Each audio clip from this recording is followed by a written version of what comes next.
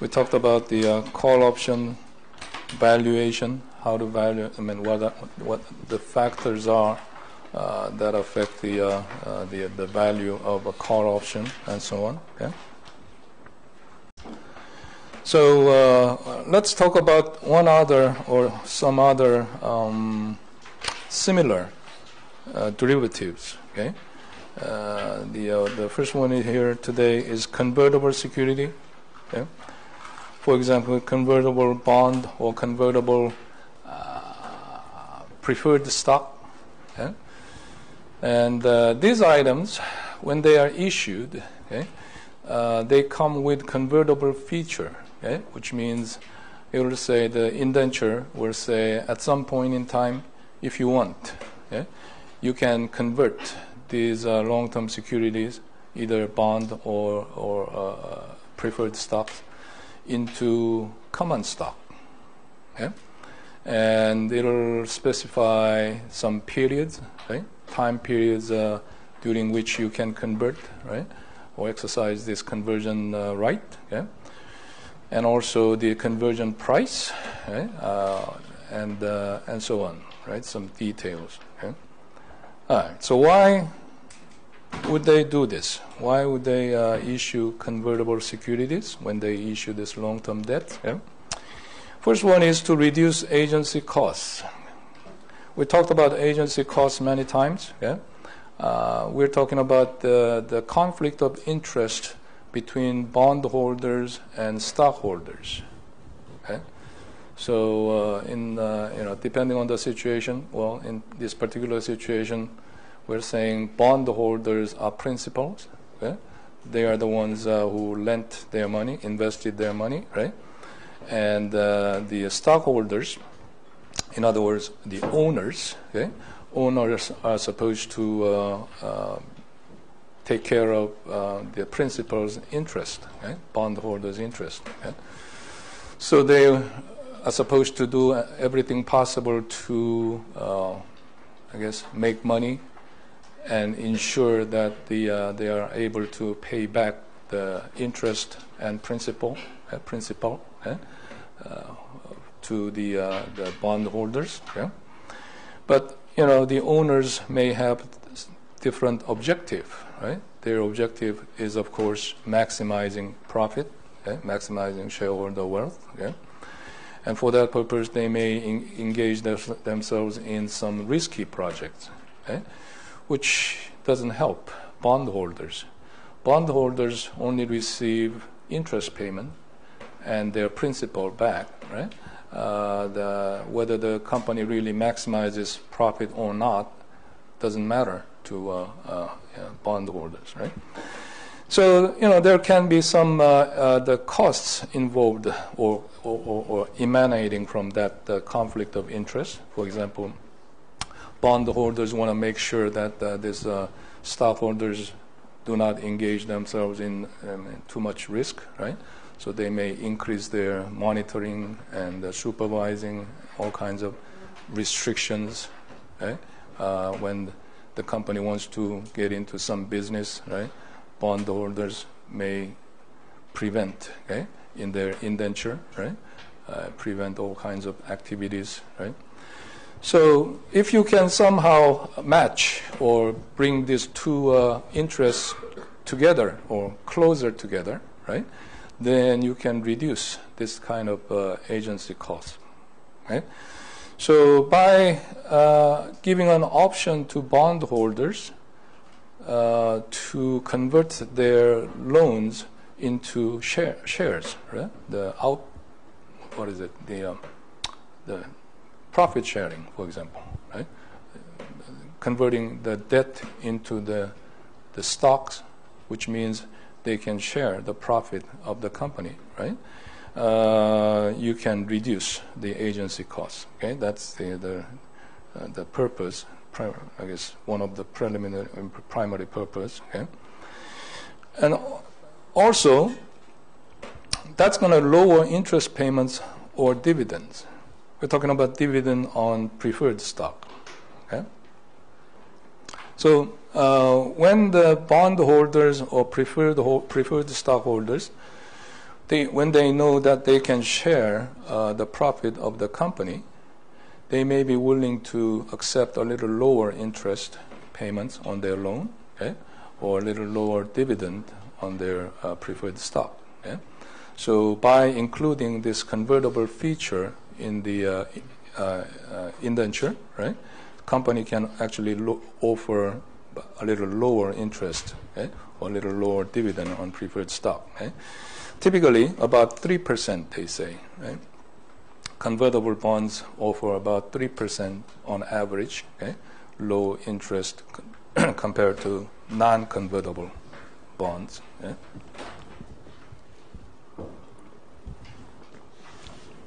Another advantage of issuing convertible security, convertible bond, is in essence, they are selling their common stock at the price which is higher than the price when the bond is issued.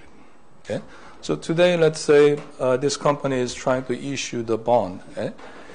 In other words, they're trying to borrow more money, right? And currently their share price is $30. Okay? But in the indenture for the bond, they may say the conversion price is $35.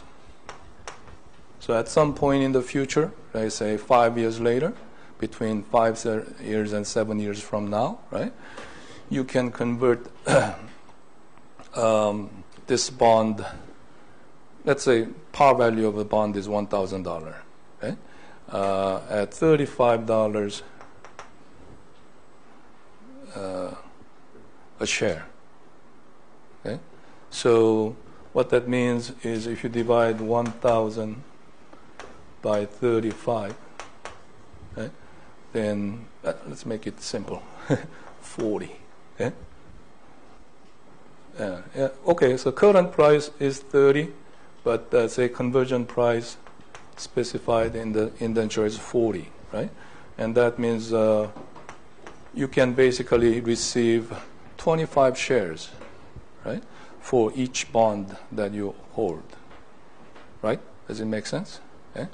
So that's the idea of the conversion ratio, right? Par value divided by conversion price, okay, as 25, right? That's the conversion ratio, right? But in effect, what the company is doing is, okay, right now, if we want to sell the stocks, right, we can only receive $30 per share, right? But by including the conversion feature and setting the conversion price at $40, in effect, we are setting the future stock price to $40 a share, right?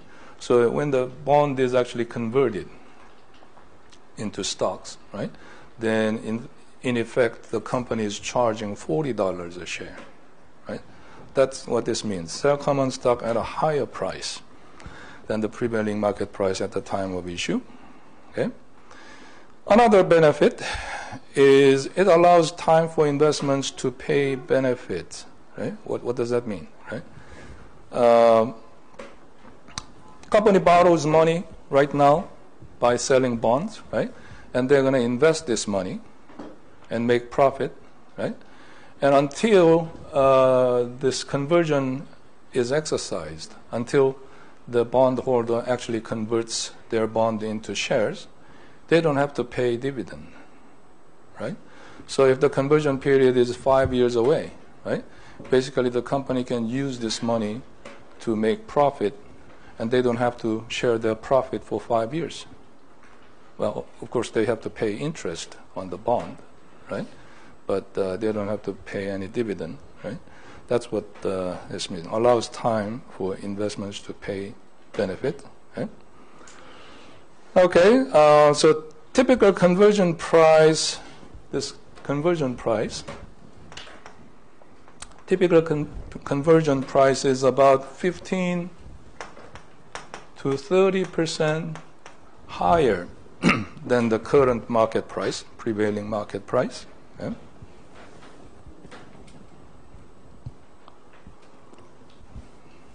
All right.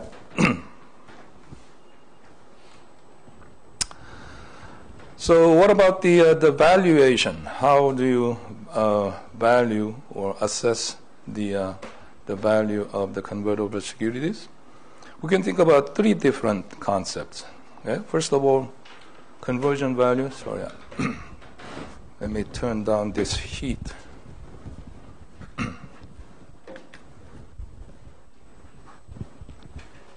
I have this scratchy throat still, and now lens is giving the problem. All this dry, hot air really bothers me.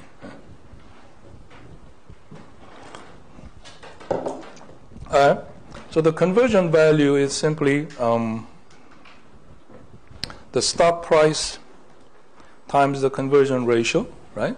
So in this example, conversion ratio is 25, right? So when the time comes,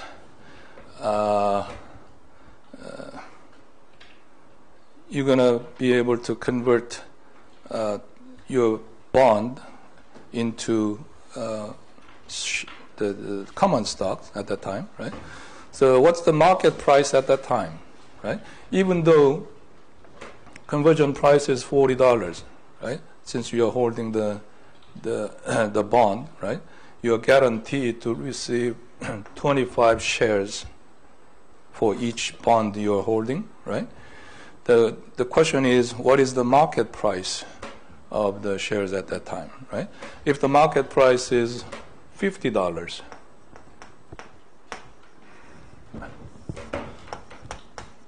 okay, and 50 times 25 will be what? 1,250, right? Okay. So conversion value will be 1,250. Okay, market price of shares times conversion ratio, right? And then there is a straight bond value. Okay, straight bond value, well, you've seen that formula 1,000 times by now, right? That's the present value of the bond. Okay? So the interest payment and principal, which is par value, of course, and then the discount rate, KD, right? And N, number of periods remaining, right? So depending on these four values, right, you can calculate the present value of the bond. Okay? That's what we call straight bond value. Okay? And then finally, there is a market value. So what is it exactly, right? I mean, when you have this convertible bond, right? Convertible bonds can be traded in the market, right? And what's the current market price of this convertible security, convertible bond, actually, right?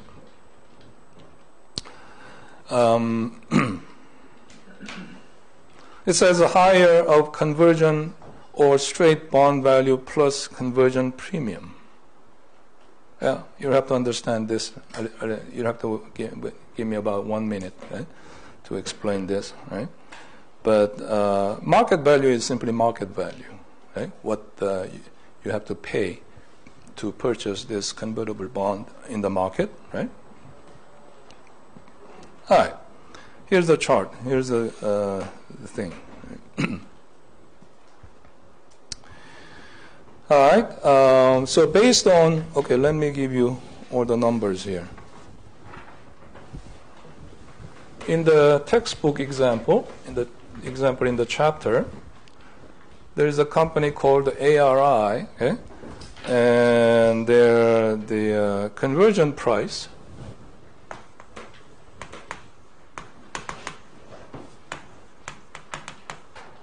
is set to $84.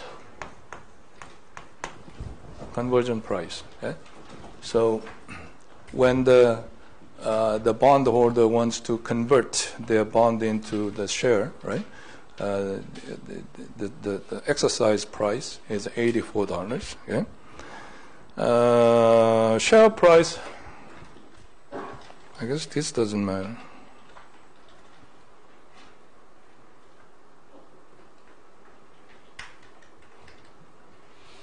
Yeah.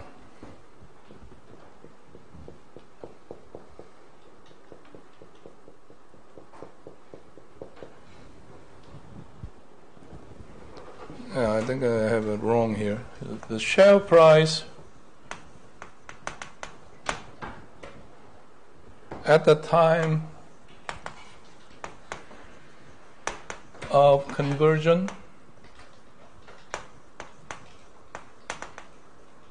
is $65. Okay, so the conversion ratio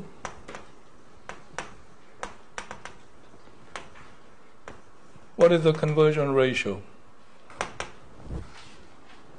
in this situation?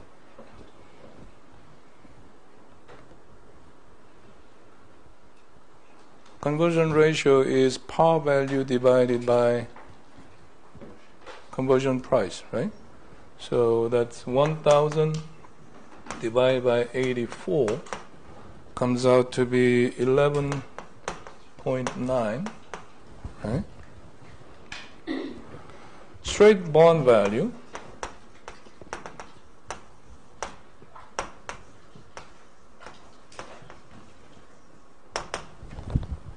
is summation of 6125.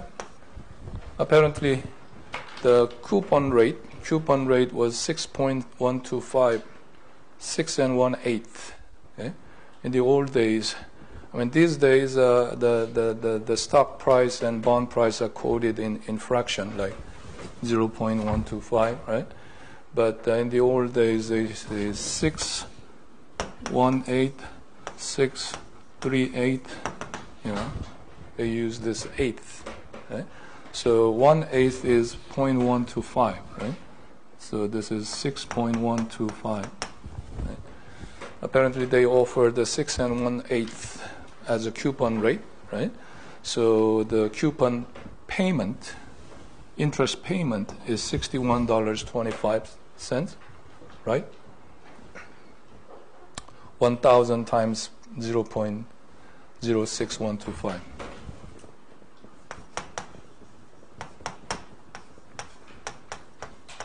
Right? That's how 6125 came around. Is that right?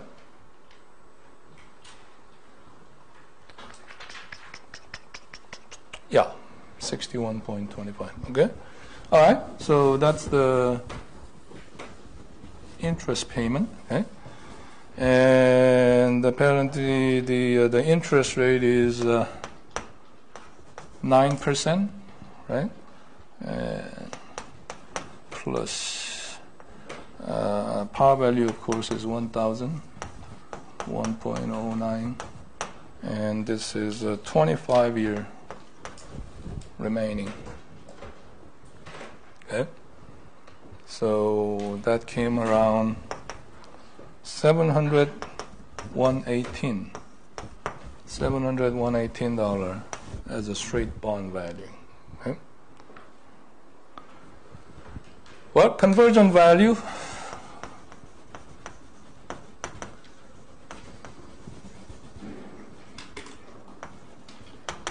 is the current stock price 65 times the conversion ratio 11.9 comes out to be 774. Okay, I think that's all the numbers that you need, right? Okay, so here, if you look at this chart, on the horizontal axis we have stock price. On the vertical axis we have dollar value, okay? And so the straight bond value, 718. Look at the 718. We got straight bond value of 718, right? That's right here, about a little above 700 here, right? So straight bond value, right? And it has nothing to do with the stock price. Doesn't depend on stock price, right? So that's a horizontal line here, right? And then we have this blue line. Blue line is the conversion or stock value. Okay? Conversion value depends on the stock price, right? Conversion value depends on current stock price, right? So as the stock price increases, conversion value increases, right? And when the current stock price is $65, right? At $65, we find out that the conversion value is 774. Okay? What about this crossing?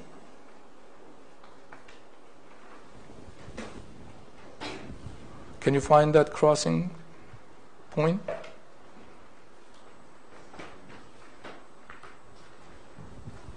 What will be, well, of course, the Y value, at this point, Y value is 718, right? What about X value? Can you find X value? In other words, at which stock price the conversion value will be 718? How can you calculate that?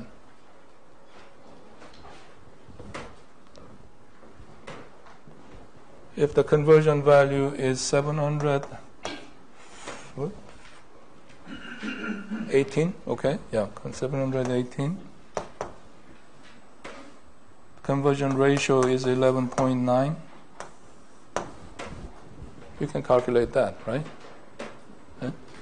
Using this concept, right? So that will be, looks like that's a little above $60 something, right? You can just divide 718 by 11.9, right? Okay, so that's this crossing point, right? So we have straight bond value 718, right? And then we have conversion value, which is positively related to the stock price, right? So we have two separate values, right? And then we have market value. This red curve is a market value, right? And theoretically, market value is above the conversion value or straight bond value. Actually, it is above the larger one between the conversion value and straight bond value. In other words, here, when the straight bond value is greater than the conversion value, market value is above the straight bond value. And the difference between the two is called the conversion premium. Because when let's say currently stock price is only $55, right? Then when you calculate the conversion value, it comes out something like about $630, only $630, right? But if you sell this convertible security in the market, what are you going to get, right? Do you understand? If you currently, right now, the stock price of this company is only $55, right? So if you multiply 11.9 to 55, you get only about 600 something, 630, right? But if you put this convertible bond in the market, you're going to get a little more than that. Why? Because of this calculation.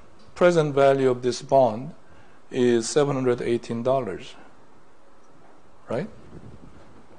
It has nothing to do with the stock price. It only has to do with the coupon rate and the current discount rate and number of years remaining, right? So theoretically, ideally, right, the actual value of this convertible bond should be like this one and this one, right? So if you have blue and I don't have green,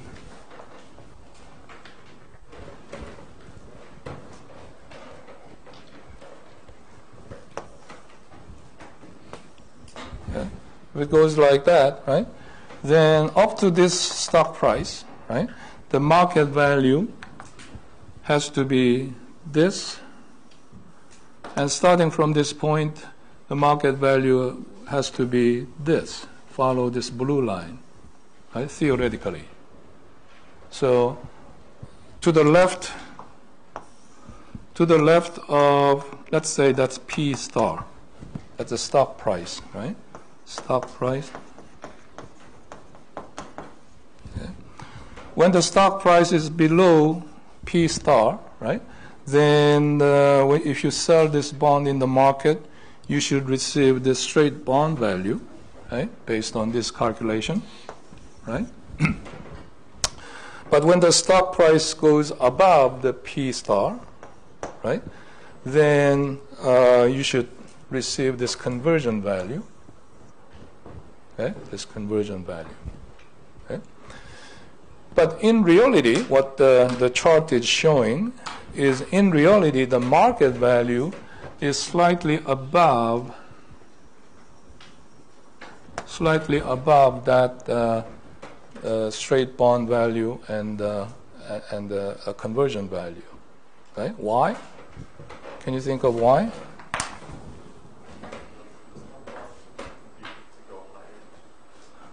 Okay. Yeah.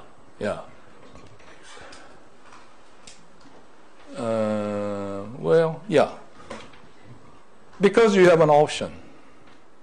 Flexibility. Right?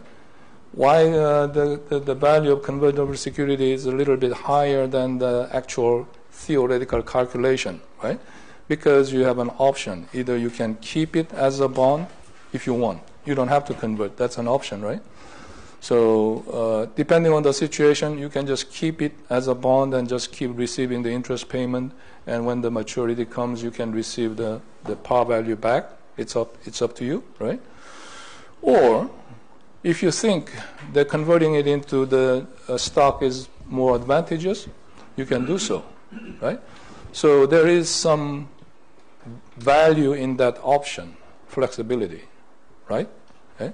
So market rewards that kind of flexibility, choice, okay? And there has to be some premium. So the difference between this theoretical value and actual market value, that difference is called the market premium, or conversion premium. Okay?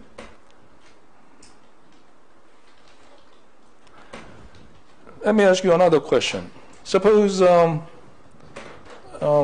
let's say P star here is, say, $600, $40.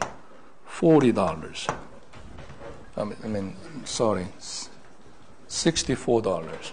Okay? And right now, the stock price is $60. And the conversion period has arrived. So within next year or so, you have to decide whether you're going to convert it or not. Okay? After 1 year, when the conversion period expires, then you cannot convert it, right?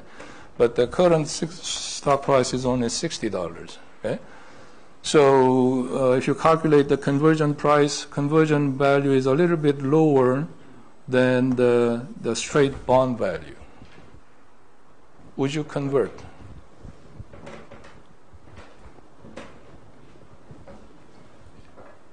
If based on the current stock price, conversion value is a little bit lower than the straight bond value, would you convert or would you keep it as a bond?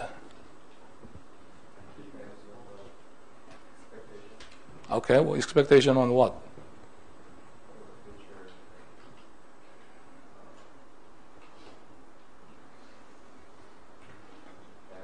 Future stock price, right?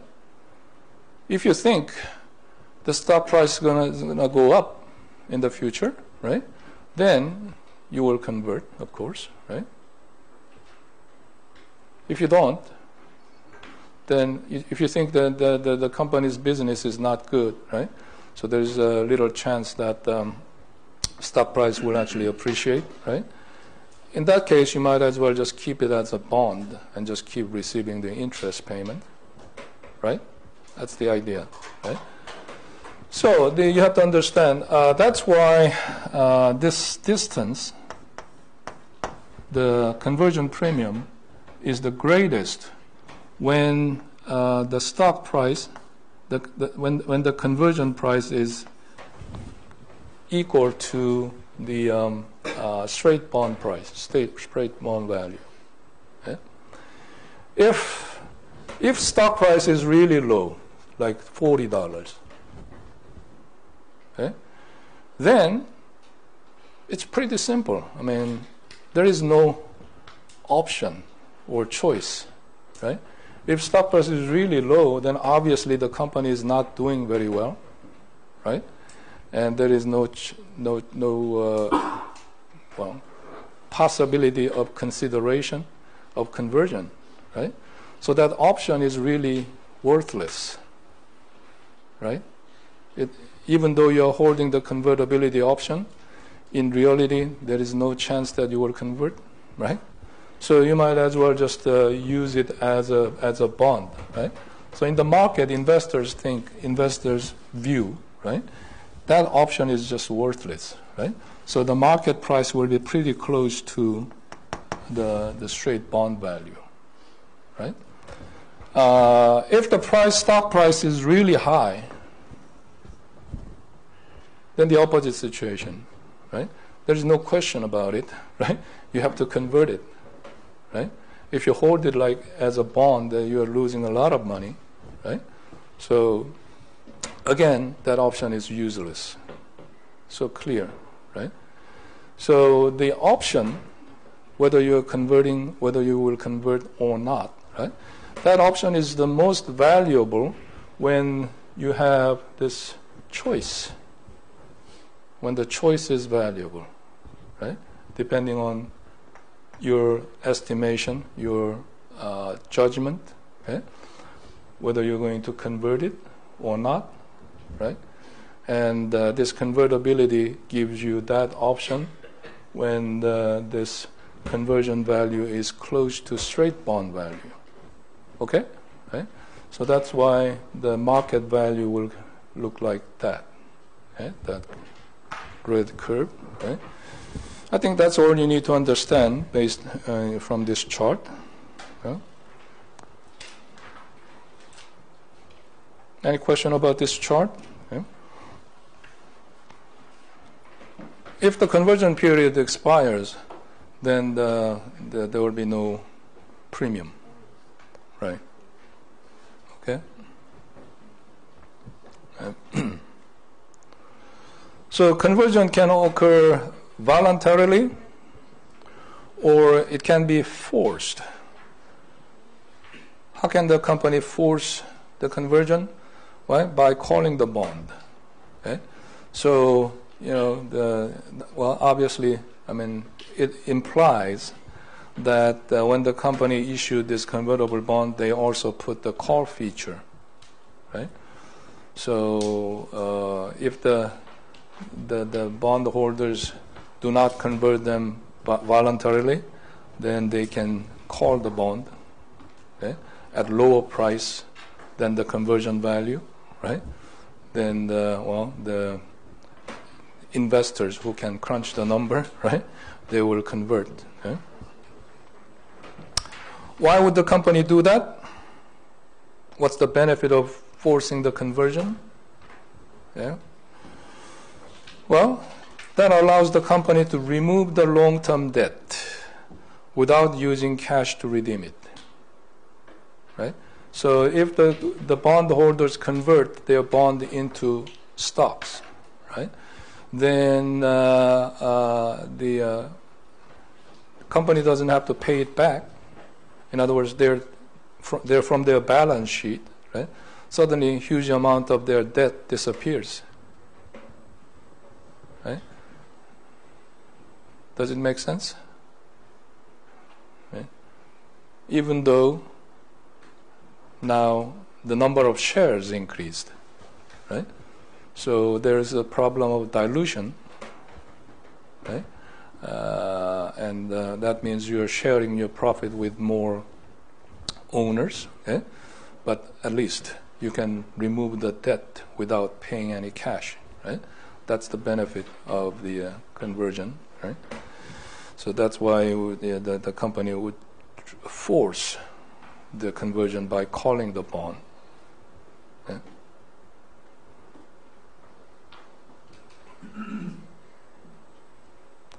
Okay. Companies are required to disclose the potential dilution by reporting both primary EPS. Primary EPS means it's an EPS based on current outstanding number of shares, number of outstanding shares. Okay?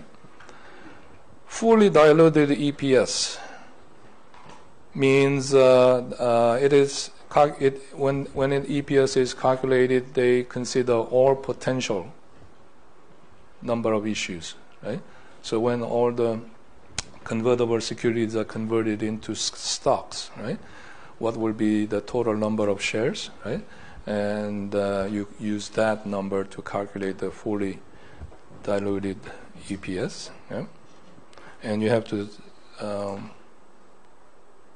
specify, you have to reveal, right? Both numbers in the your report, right? Filing, the SEC filing, right? Okay, that's the convertible security, convertible bonds or convertible preferred stock. Okay? Another type of derivative is called the warrant. Okay? Warrant is another type of option.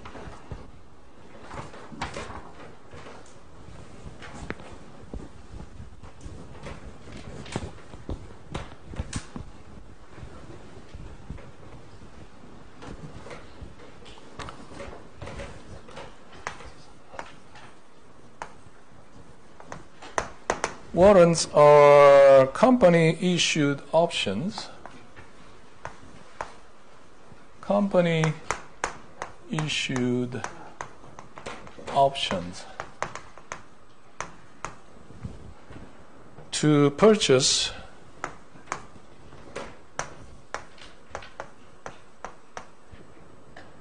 a specific number of shares, a specific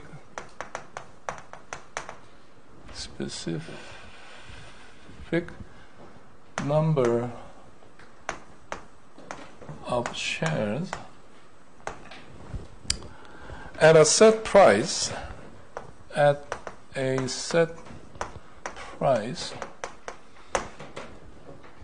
during a certain time period.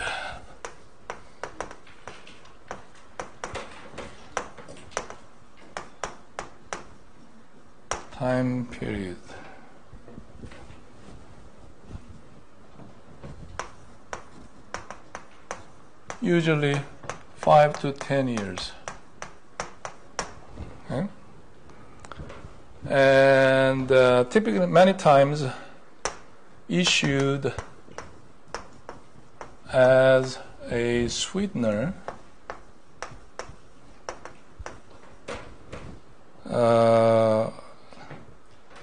with a new debt.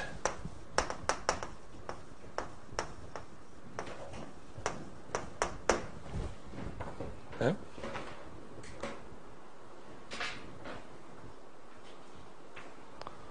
So company issued option. This is something I have not discussed. Okay. Previously, when I talked about call option or put option for GE, right? Who issued this option? Who sold this option? Have you thought about it? Who usually issue these options, call option, put option?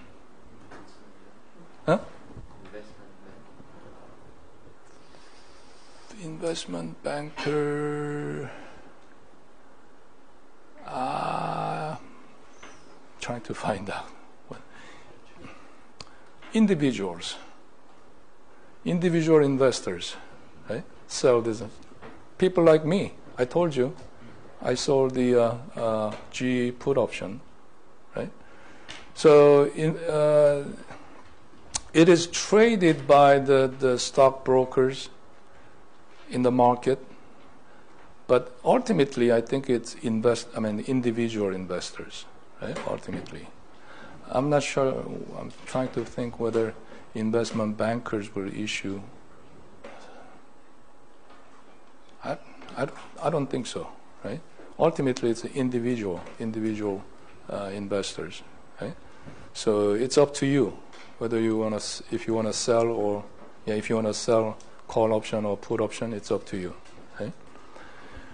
But this warrants are company issued options, right?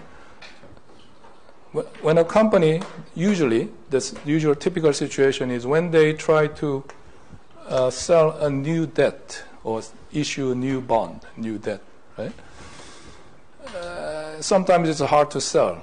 I mean, if you really want to make it attractive to investors, you may have to offer really high interest, right? And if you don't want to do that, right? You don't want to promise too high interest, right? In that case, you can use warrants, okay? So you can attach warrants to the bonds, okay? Say, well, if you lend money, if you buy this bond, you also get this warrant, okay? And warrant is an option, right? Option to purchase a specific number of shares at a set price during a certain time period, right? So it's quite similar to convertible bond. Very similar to convertible bond. It has a strike price or exercise price, right? In convertible security, it's conversion price, right? In warrant, it's called the exercise price because you are exercising your option, okay? And during a certain period of time, it also has some expiration, right? Expiration. The conversion period is usually 5 to 10 years. Between 5-10 years, right? You can exercise this option, right?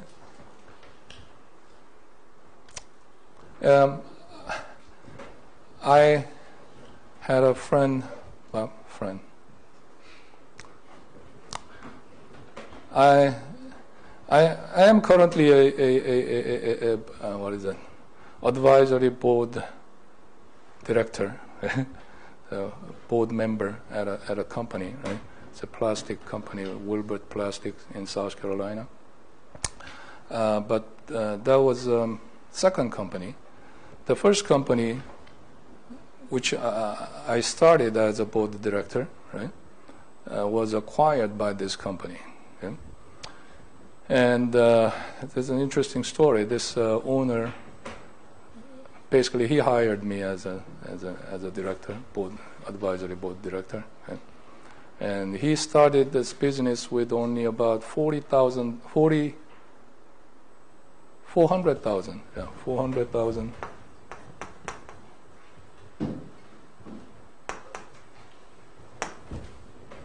of his own money. Okay? So using this $400,000, he purchased a $7 million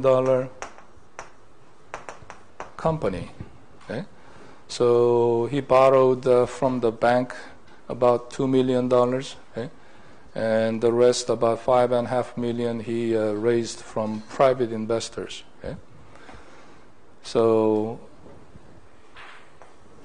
he purchased the $7 million company, and about 7 years later,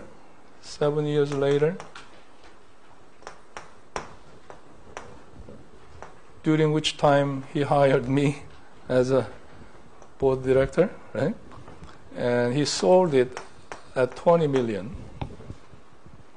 to the current company, right? The Wilbert Plastic. Right?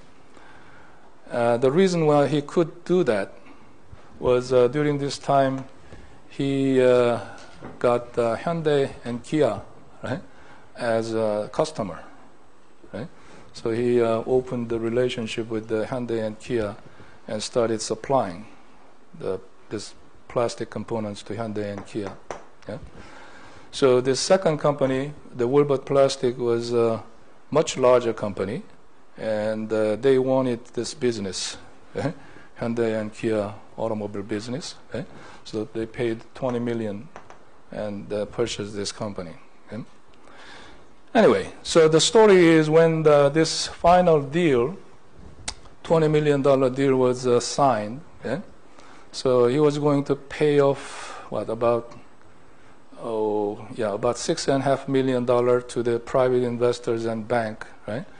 So he was going to net, about $13 million pure profit, right? But there was a hitch, there was a hiccup, right? Because when he issued the original bond, he attached warrants, okay? And the warrant, the period, exercise period, has not expired yet. Okay? So when he was trying to sell the company, suddenly the bondholders, okay, they realized that, this warrant is really worth now, okay? Because there are a certain number of shares outstanding, okay? And if the company value is $20 million, right, suddenly if you divide by the number of shares, right, each share is worth quite a lot, right? So suddenly they wanted to exercise their warrant, okay? And apparently this guy was forgetting about it, okay? The warrant, so he had to go through some legal case, some lawsuit. Okay?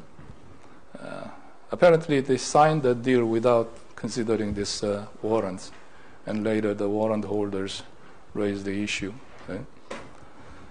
Anyway, so I think he pretty much lost maybe $1 or $2 million, but it was still a lot of money, okay? That in 7 years. Okay? And I was transferred to the new company. And after about 1 year, I came to Korea. Okay? Anyway, so that's warrant. All right, so why a company would issue warrants? There's a similar case. I mean, it's pretty similar to a convertible bond. Okay? So it lowers the agency costs because basically you're giving opportunity to bondholders to share profit by converting or exercising their option. Okay?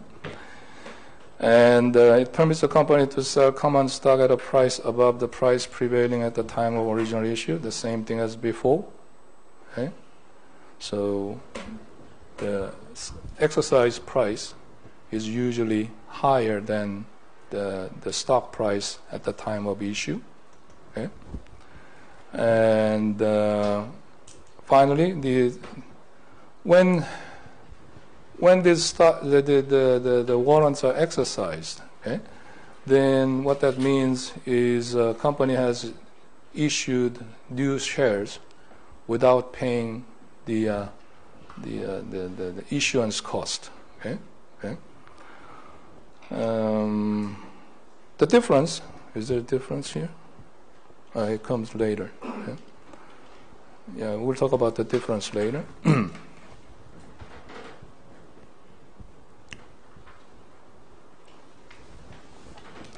All right. So how much are the warrants worth? The formula value is this. Okay? Max here means we have two items here, either 0 or this second item. Okay? Between the two items, greater 1. Right? That's so the formula value of warrant is greater of these two. Okay? Either 0 or this. Right? The second one, if you look at it, that's the common market price per share minus exercise price per share times number of shares obtainable with each warrant. Okay?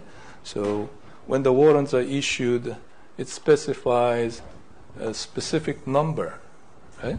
How many shares you can exercise.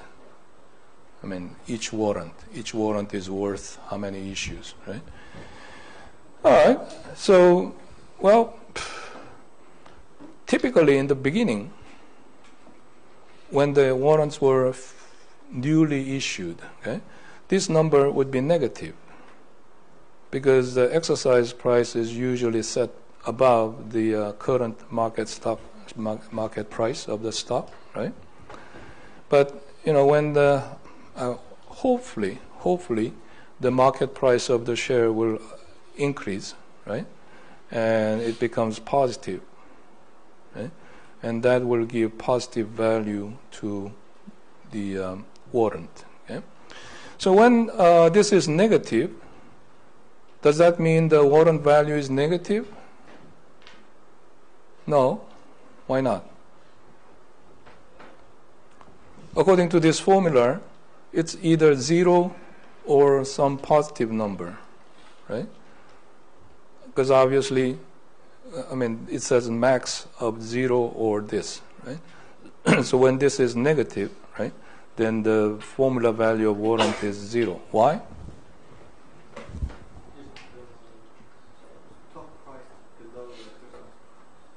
If the stock price is below exercise price, then this whole item is negative, right?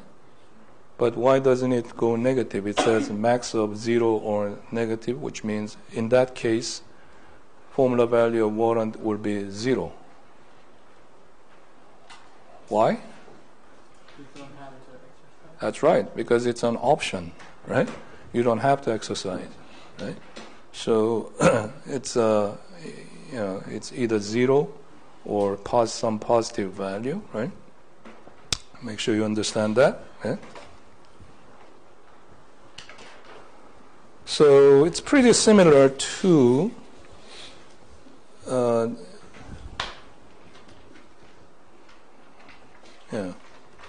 it's pretty similar to the previous graph, right? You have share price,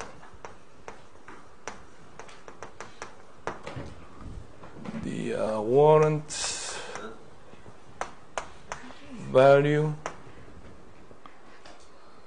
and it goes like that, right? And let's say here, that will be exercise price.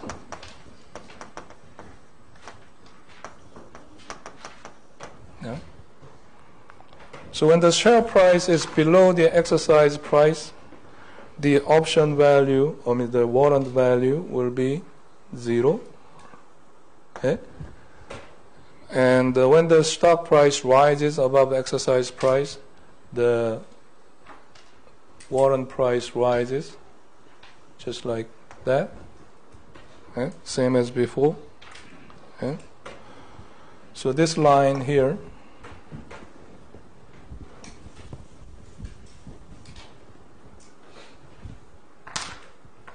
is share price minus exercise price times number of shares.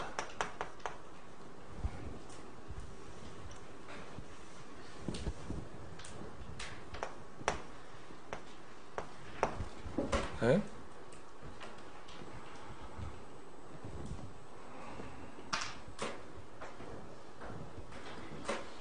This, the yellow curve, curve, you can say that's the value of warrants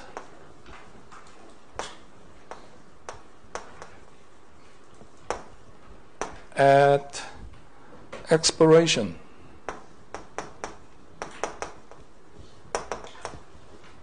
Value of warrants at expiration. What that means is before expiration,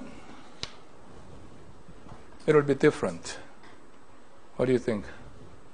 Before expiration date, what will be the value of warrant?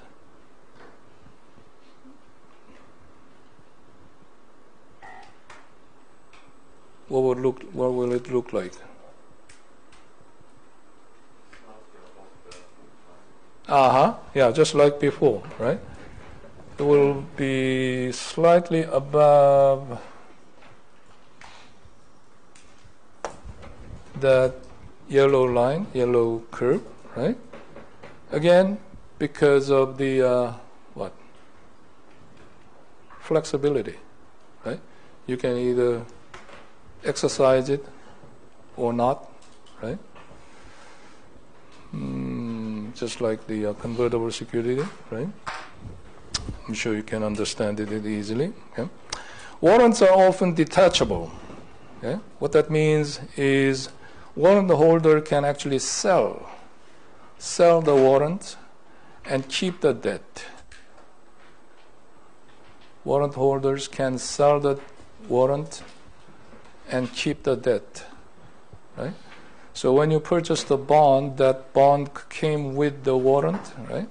And then you can actually just sell the warrants in the market, right? And you can still hold the bond, right? And of course, depending on the market value of the warrants, right, you will decide whether to keep it or sell it, right? All right? Okay. Let me just finish similarities. Okay, yeah. Yes, pretty quickly, I mean, very quickly. Similarities, we've seen the similarities already, right? Reduce the agency cost. It amounts to issuing stocks at higher price than the prevailing price, right? And both the convertibility option and the attachment of warrants results in interest expense. I would include the saving here, right? Result in interest expense saving or preferred dividend saving. In other words, you are saving interest payments or dividends, right? If you issue the bond, then you are saving interest payment because you can actually offer lower interest when you attach the convertibility, right? Or warrant, okay? And dividend, the same idea. If you if you are issuing preferred stock, right, then you can offer lower dividend. Okay. The difference here is when the warrants are exercised, company receives additional funds, right? Because the warrant holders are actually paying the price to buy shares, right? It only gives the option to buy at certain price, right? It's not guaranteed. I mean, you are not receiving free stocks, right? So you have to pay this specific price, exercise price, right, to purchase the new stocks, right? So the company actually receives additional funds, right? But what happens when the convertible bonds are converted? There is no additional cash, but what? They are removing the debt, right? When the bonds are converted, right, the benefit to company is suddenly the amount of debt disappears, right, from their balance sheet. Yeah. Fixed income remains on the company's book after exercise of warrants. Yeah. So if the convertible, the debt is taken off the company's books, so that amount disappears. But with the warrants, even though they receive fresh amount of cash, right, the existing debt still remains on the books or balance sheet. Okay? Final difference, because of the call feature, convertible securities potentially give the company more control than warrants, right? So, you can force the conversion by calling the bond, but there is no way you can force the warrants to be exercised, right? There is no, yeah. So that's the difference. Well, we're going to finish this chapter on Thursday, and we're going to talk about the Black-Scholes option pricing on Thursday. Any question? All right, I'll see you on Thursday.